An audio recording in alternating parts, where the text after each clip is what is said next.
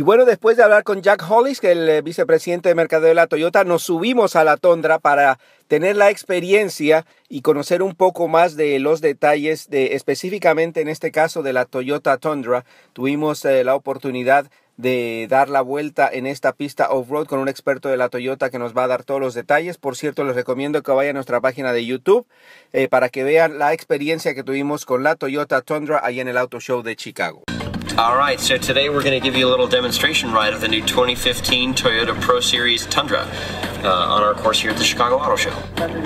So, obviously you see our new Pro Series vehicles here, which we made the world debut of this morning, which includes the Tundra, the Tacoma, and the 4Runner. We're in the Tundra right now, and we're actually going to start our course driving up our gravity shifter, known as our teeter-totter, but you can hear possibly from the exhaust note the 5.7 liter V8 engine in it with 381 horsepower.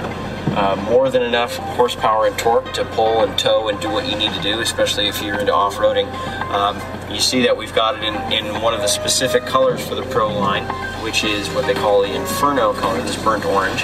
And while that's wonderful and beautiful, and we've got some of the IP, stitching tying in that interior package, but the real beauty of this truck is what's underneath, and it's not so much the engine and drivetrain as it is in the technology and the suspension.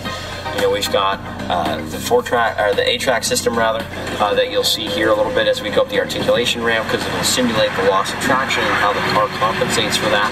But the shock and suspension changes we've made include a spring change up front, which is a slightly softer spring than the regular Tundra to help make the ride quality still good. But we've gone to a remote reservoir rear shock as well, which leads to better packaging.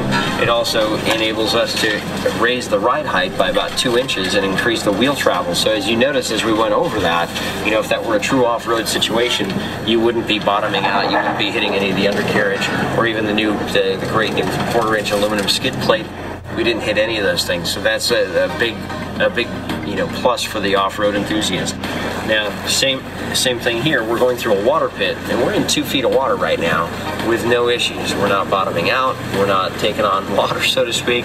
We're going to stop here for just a moment and let some of this water drain out behind us as we come out of it, so we don't drag it all back up onto the circuit here. As you can tell, we've done a pretty fair job of that already this morning. But you'll also notice here, with as big of a truck as the Tundra is, it's got a pretty solid turning radius, and even though we've got very sloppy, loose, low grip conditions right here in the sandy roadway here, it's going through it with no problem. And you'll also notice, that extra wheel travel comes into play here when we're on a situation like driving over railroad ties similar to this, and then you throw in an extreme angle to a hillside as well, and you can see how that really benefit. If we're doing a hill climb, you'll see on the other side here in just a second a steep descent. You've got a vehicle here between the horsepower, the technology that's in it from a software standpoint as well as a hardware standpoint, that this truck is more than capable of handling pretty much anything you can throw at it. Coming down off the hill here at a pretty steep angle, no problem. Very sure-footed, very confidence-inspiring truck. And one of the other great benefits, and I've noticed this throughout the Toyota line, is that even though it's a truck, it steers like a car. So you've got a good, solid, heavy-duty truck feel that you can really push to its limits, and one that kind of drives a little bit more like a car.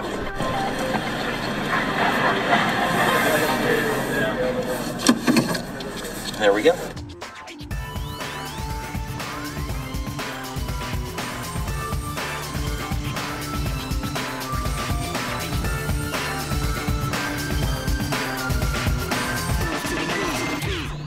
Este programa fue una producción de National Latino Broadcasting.